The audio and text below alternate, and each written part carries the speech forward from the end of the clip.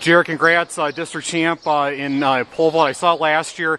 Didn't score here, and then you go from that to district champ. How special of a moment is this for you? Super special, especially since like every year, like I've always had like problems with my shins at districts, and I wouldn't be able to jump.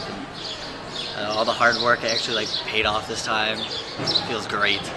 I know. I saw you've done 11.6 this year. Have you done 12 previously?